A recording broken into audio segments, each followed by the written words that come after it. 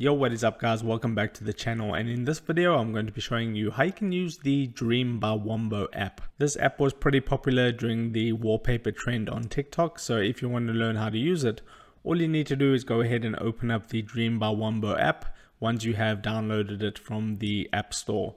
Now you can see on the main page here it says try it out and create an account. You actually don't need to create an account in order to use this, so just click on try it out and then that'll load up. Then you'll notice a plus button in the bottom in the center.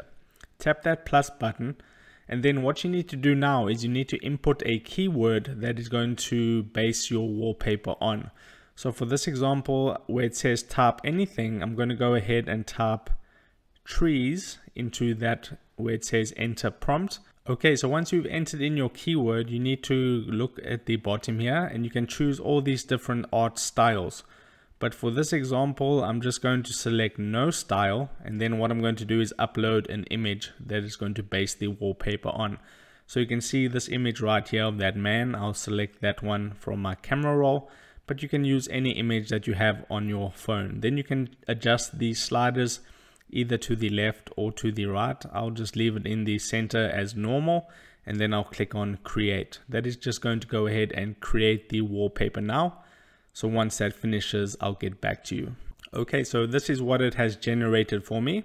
It looks kind of cool in my opinion. You can click this dice and generate it again if you want to do that. Otherwise, you can just simply click on publish or share. So I'll click on share, and then it's just going to export the image for me. Okay, so I'm not actually going to click on share.